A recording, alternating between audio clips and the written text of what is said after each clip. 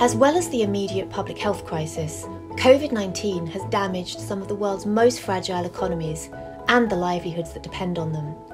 At the start of the pandemic, we recognised that some of our longer-term NGO partners needed support. So we set up Standing Together, an award-winning designated fund to provide unrestricted funding and professional support from ERM experts to help those working on the front line continue their important work, protecting and restoring biodiversity, sustaining local livelihoods, reducing carbon emissions, and ensuring that some of the world's most disadvantaged communities have access to clean water and sanitation. We work to create a safe future for critically endangered orangutans and their forest home. I was able to utilize my GIS and remote sensing skills to analyze deforestation in the Boisar ecosystem. It's so great to know we made a difference.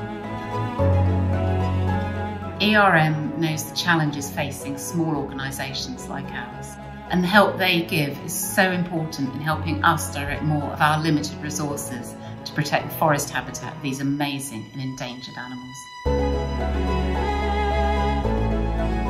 In Sierra Leone, the Tiwai Island Wildlife Sanctuary, a community-led ecotourism destination, not only protects the forest's rich biodiversity, it also provides livelihoods for forest edge communities. Our digital service team created an app to monitor their tree planting program.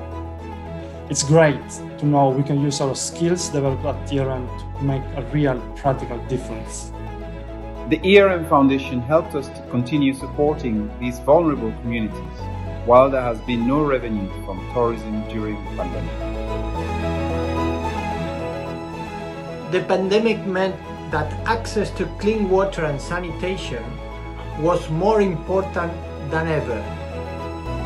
Since 2019, we have helped more than 2,000 indigenous community members to get this vital resource. For me, this is one of the most incredible and rewarding things that I get to do at ERM.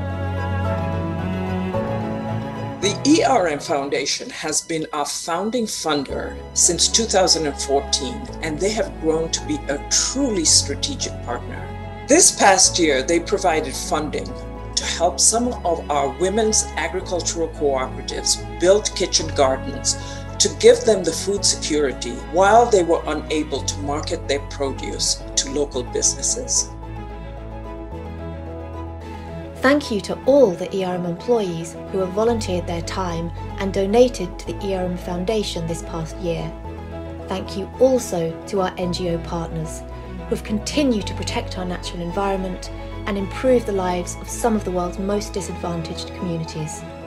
Standing together, let's continue our work in contribution to the decade of ecosystem restoration and this decade of action.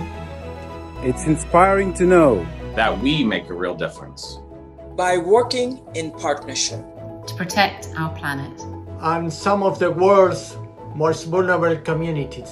It's about standing together.